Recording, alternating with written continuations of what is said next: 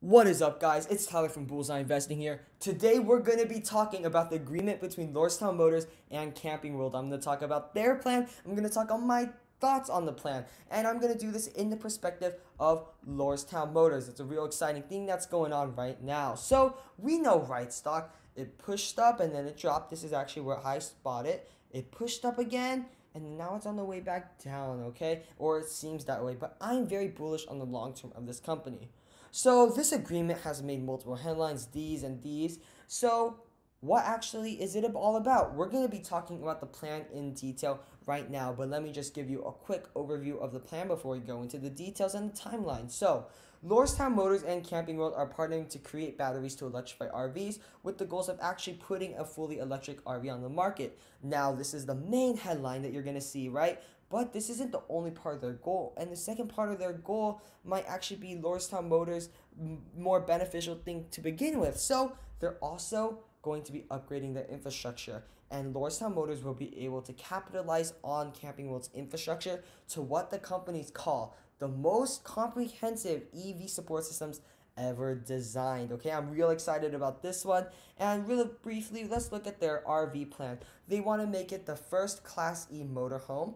They want to make it affordable for millennials. Camping World CEO actually said that millennials would be a huge market for Camping World in the future, so they want to make it affordable for them. And they're also teaming with Thor and Forest Rivers in the making of the RV. Okay, so that's just the basics of the RV. They want to make it fully electric, of course. And they're not stopping at just road travel electrification with battery making. They say they're going to run the whole thing from creating battery packs that enable travel trailers to go off grid, which is a huge thing, right? Because trailers are often going off grid, to building out an electric motorized RV. So this plan is going to be comprehensive, and Lordstown's going to be a part of this, okay, guys? Now, let's go into their time frame. So together, the two companies want to produce an electrified road travel vehicle by summer of 2021. They want to get their electrified travel trailer as well as their fifth wheel RV sometime in 2021. So they don't have an exact time for 2021 that they want these two things to be produced. And they say that they want an electrified model by 2022, okay? So that's just a quick time frame on what the companies actually want to accomplish at certain times. So let's look at the important part, right? We talked about the RV, we talked about the characteristics of the RV, right? They're just wanting to make a fully electric RV to put on the market by 2021, 2022 about. But let's talk about the part which I believe will benefit Lordstown even more. It's not a headline thing, right? Lordstown Motors getting into RVs, that's the headline.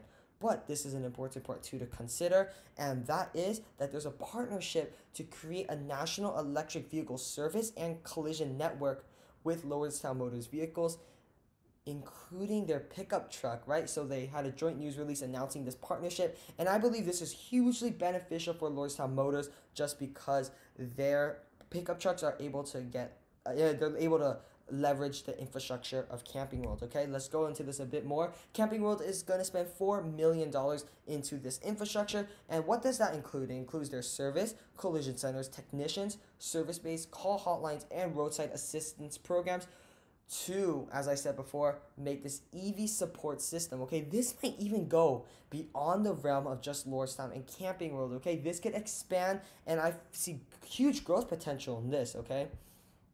Now let's see what Steve Burns, this Lordstown Motors CEO, has to say on this. He says that their partnership with Camping World will help ensure that their fleet customers have the highest possible uptime of their vehicles. And he says on top of that, working with Lemonis, which is the CEO of Camping World, and his team to bring EV solutions to the RV market is quite exciting. And I think it's exciting too. A fully electric RV, the first one, and Lordstown's going to be part of that. They're going beyond pickup trucks.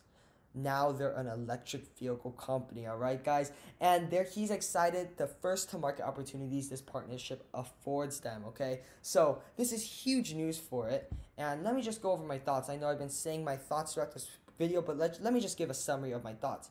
I believe that this is a huge contract for Lordstown Motors, right? Okay, we saw the stock drop 7% today. Now might be the time to buy. It dropped 7%. It's been dropping. But I believe this Camping World partnership is hugely beneficial. It brings Lordstown Motors outside the realm of just pickup truck company. Now they're also working on RVs, which is another huge market for RVs, right? and it depends on how well they can leverage the infrastructure. But I believe here in Camping World's plan that they will be hugely benefited from this partnership. Okay, guys. Thanks for watching. Please subscribe, hit the like button, comment down below. I'd like to hear your thoughts about this one. Thanks for watching.